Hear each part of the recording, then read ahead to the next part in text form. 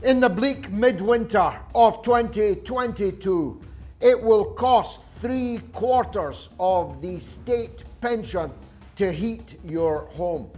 The gas and electricity bills this winter for pensioners will take 3/4 of their weekly income. By April of 2023, gas and electricity bills in Britain will reach £7,000 per year, or £140 per week. The poorest will be plunged into utter poverty.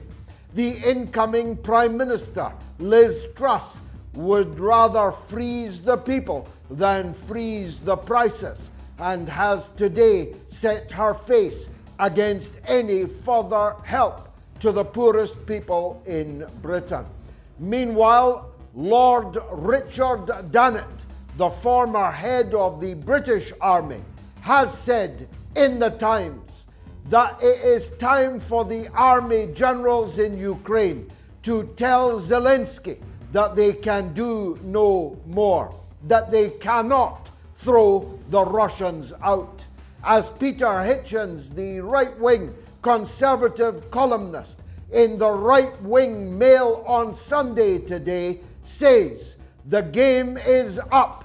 Nothing but disaster for Britain and for the people of Ukraine can flow from continuing this idiotic war that was never necessary in the first place. And 60 years ago, this month, Nelson Mandela was arrested by the apartheid police and spent the next 27 years in prison, supported by MI6 and by the CIA. The United States only took Mandela off the terrorist list in 2008, and I myself saw Mrs. Thatcher's lips move and heard her say that Nelson Mandela is nothing but a common terrorist.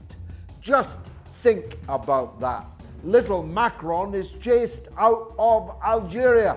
Perhaps the people there remember the massacre of their compatriots in Paris in 60 years ago.